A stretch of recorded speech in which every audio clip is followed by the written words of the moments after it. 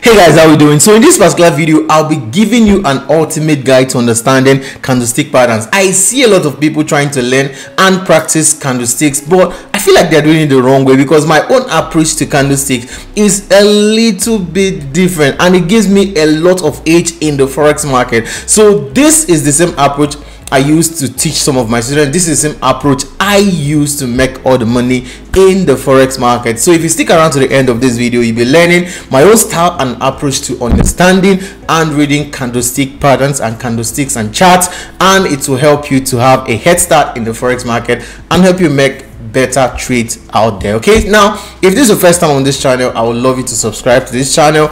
Click on the subscribe button and click on the notification icon so that every time I do bring premium content on this channel, you do not get to miss out, because I bring a lot of premium content on this channel, guys. So give this video a thumbs up and let's jump right into the video after you have given this video a thumbs up. So give the video a thumbs up like right now. Let's dive into the video.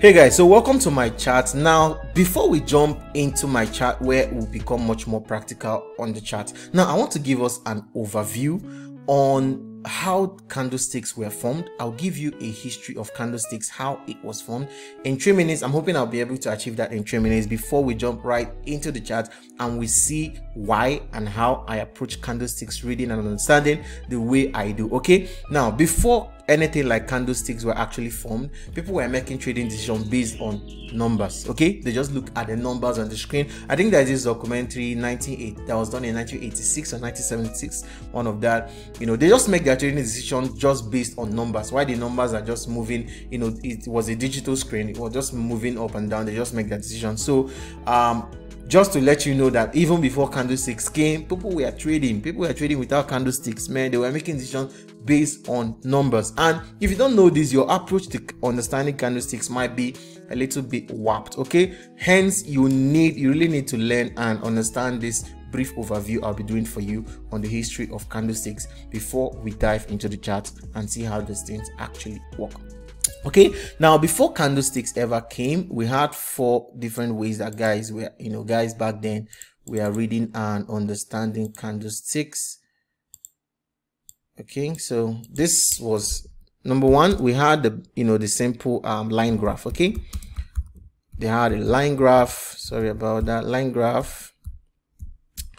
Then the line graph developed and became a bar chart. Okay, we had the bar chart. Sorry, I mean my typing is just bad this morning. And then we had candlesticks. Okay, it's that simple. Okay, now we started with the line graph, then we developed entered a bar chart, then we now had a candlestick. Now a typical bar chart would look just like this. Okay, this was what a line graph. Of course, this would be price, which is P, then time. Okay, so a typical bar chart just measured points on the chart. Okay, and there's a line just connecting, plotting a graph. This is what an uptrend would definitely looked like then when they were using line graph. Okay, so this was it about line graphs. Okay, then they quickly developed, it got to a point, they started using the bar chart. The bar chart looked something like this. Okay, looked something like this.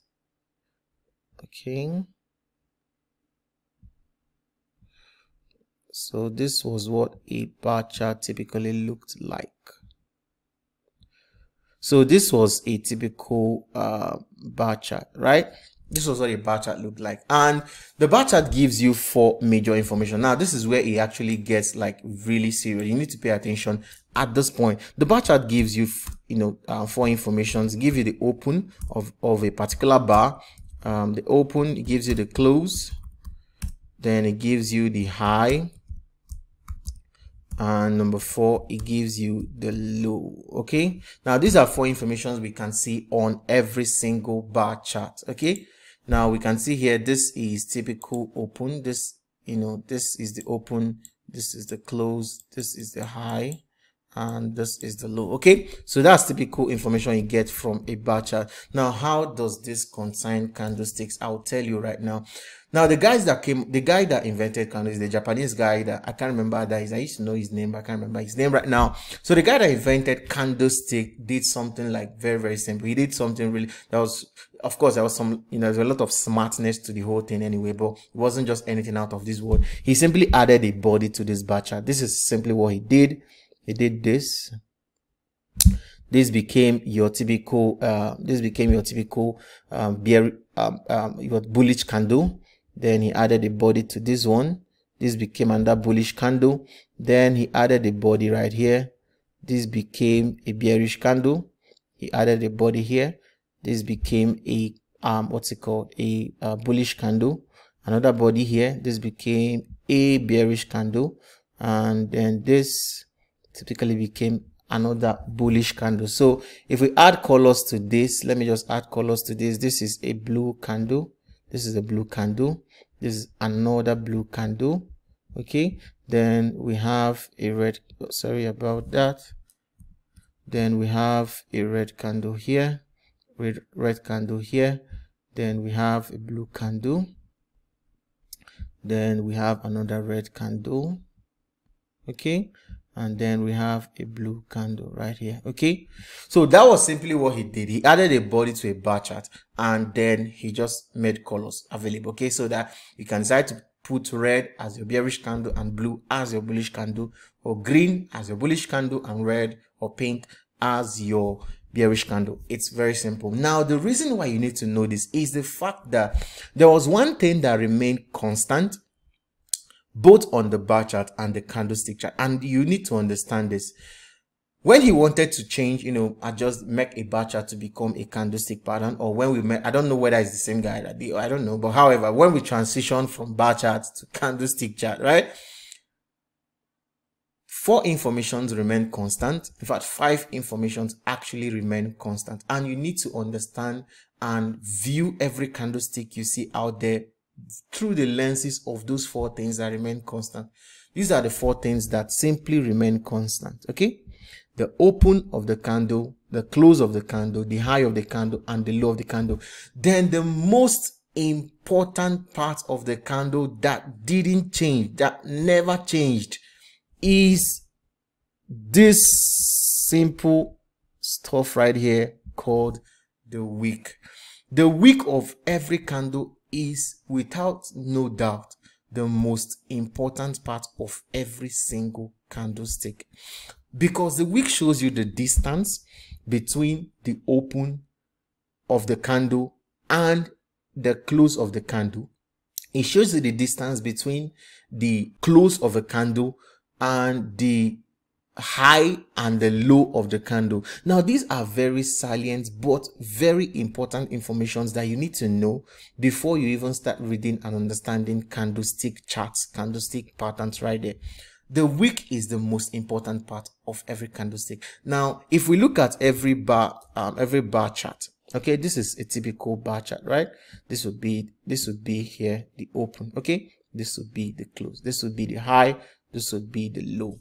Okay, now then when they were using bar chart, they made decisions just simply based on the length from here to here, the length of this place to this place. Okay, this were typically the most typical point they made their decisions of. Okay, and people were making good money when they were using like only bar chart. Okay, so the most important information that every candlestick would give you is the length of the wick. I can't say that enough. The length of the wick gives you the most information about every single candlestick right there.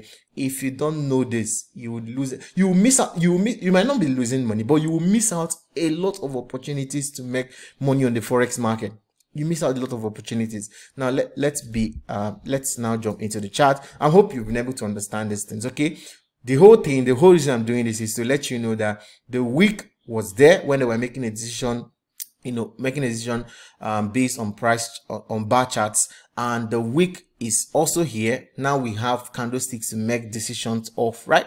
So let's jump into the chart. Let's now see how this works. No, so I'm currently on the AUD USD trade, which is playing out well. So it's really exciting.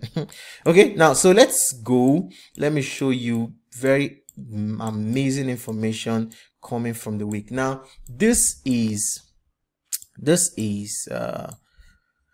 let's take this area of the chart. Okay, so let me mark this out. This was a resistance, this was a resistance. Okay, and how do you know that this particular resistance would actually hold at this level? Okay, now look at this. Let me mark out this particular zone. Now let's be practical now.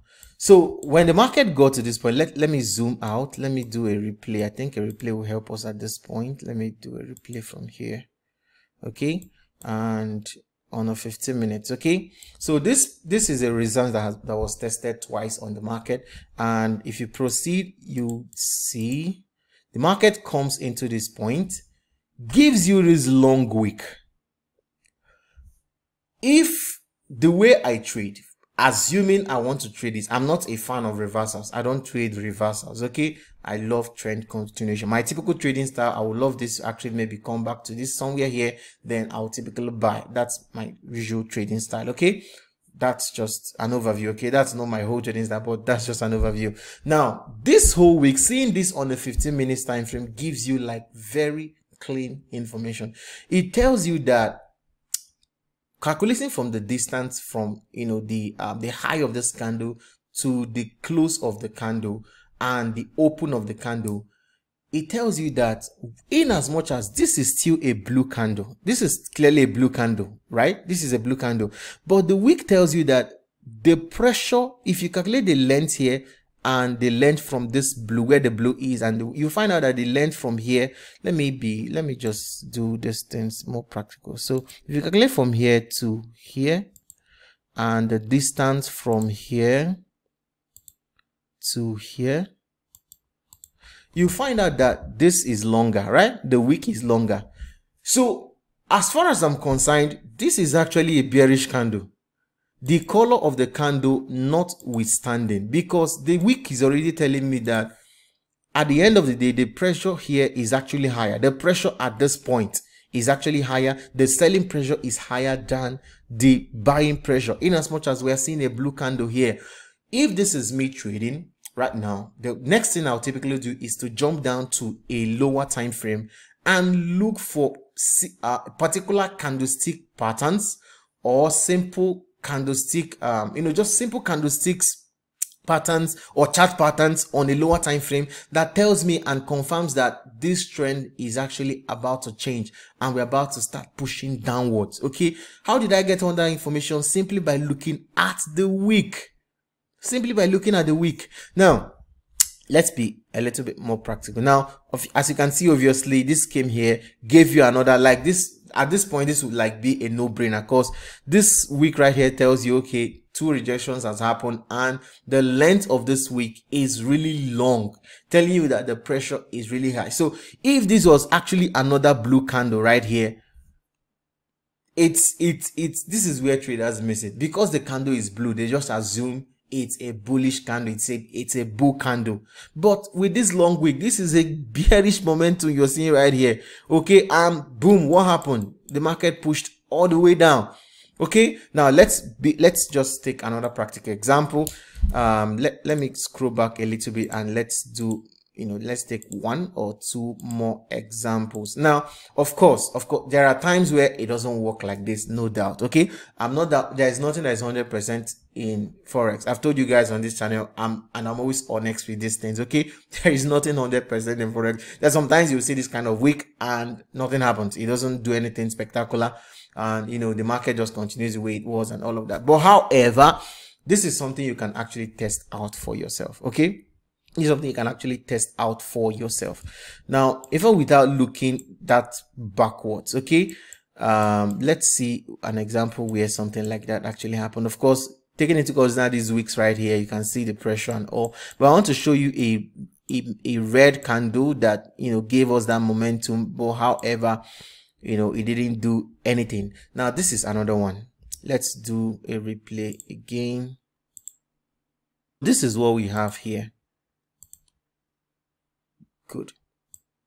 So seeing this, you can typically say that this is a, this is actually a, a bearish candle. Okay, this is a bear candle, and from your knowledge of candlestick, once is a red candle, that means we're still selling, right? That means the bears are still in control. But people like me who are more interested in the length of the week, seeing this week, as far as I'm concerned, this red thing right here doesn't count. This is clearly a bullish candle as far as I'm concerned. Because if you calculate, once again, let's do our calculation, move the length from here to here, and let's move from here over to here. So, and why you need to know this is the fact that, remember that every single candle is individualistic. This red candle right here is a summation of everything that happened in this market in 15, because this is a 15 minute chart. So this is a summation of everything that happened in the market in 15 minutes. Okay, so if we totally isolate this candle right here, if we isolate this candle right here, let me do something here. If I isolate this candle, it will look something like this. Isolating this candle will look something like this. Let me change the color of this to red. Oh, sorry. Why? Okay, it's faint. Sorry. Okay, good. Let me isolate this candle. So let's add these two stuffs right here.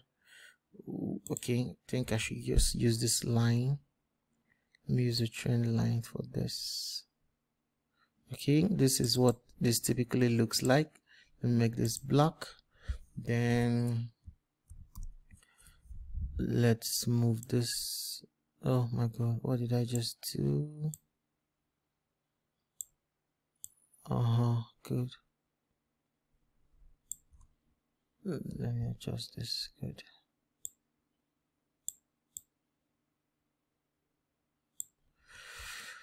Okay, sorry for my, sorry I'm taking so much time to draw this, but it's so that you really understand this. So typically this is what this candle we are looking at. This is what it looks like, right?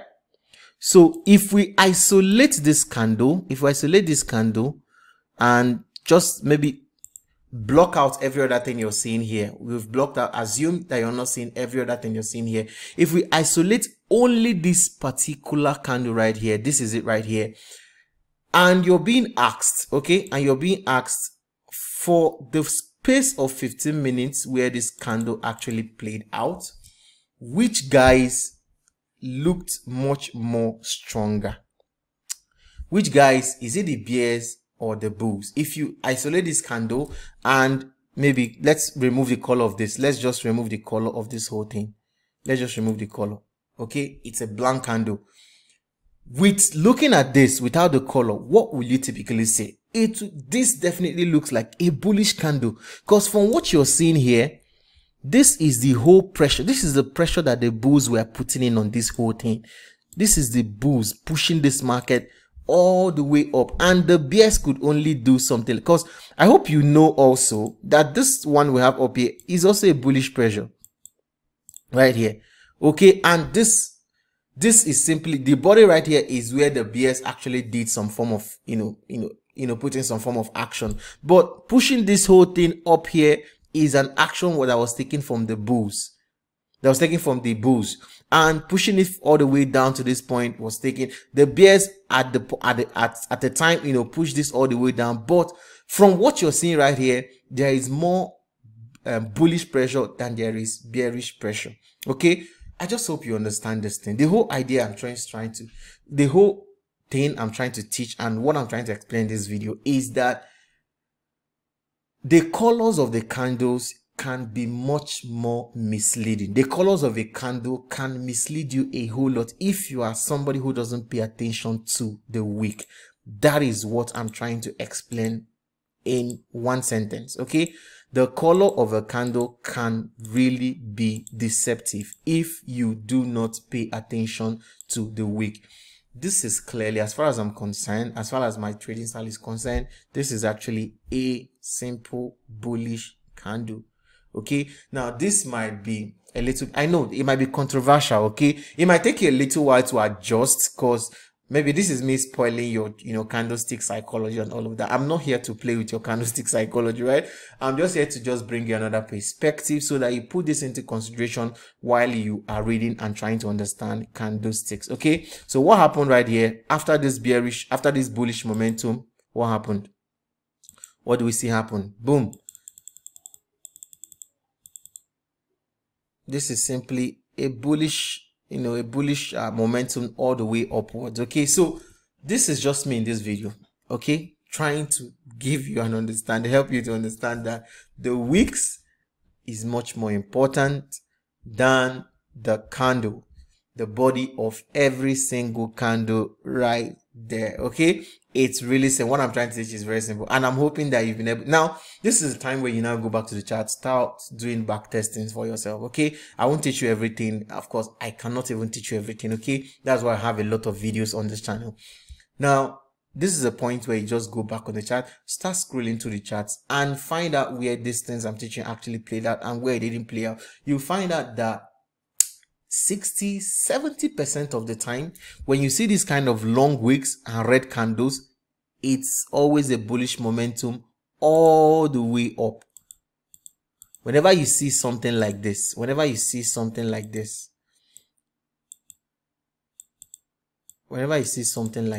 it's a bullish momentum all the way up. And when you see it, when you see it on a bullish candle, it is actually a bearish momentum building up. Okay, so that's the whole thing I want to teach you in this particular video. Now before you go, I have a video on this channel where I talked about multiple time frames, how to know the best time frame and how to choose the best time frame for your trading. Because if you don't understand and know why and how you should use the particular time frame, you'll be using it the wrong way. So I have a video where I teach about the best way to choose candles, time frames on trading the forex market. Okay, so I'll probably link that video somewhere here, okay, here or here, one of them, but you'll see the video somewhere around me right here, right on the right or the left. Okay, so I would love you to actually go and watch that video like right now. If you're here to subscribe to the channel at this point, do well to subscribe to this channel and click the notification icon so that you don't get to miss out videos like this every single time. Okay, so that said, go ahead, watch this video right here or right here, anywhere. Okay, so watch that video and have a wonderful time trading. All the best. Cheers to your trading. Bye.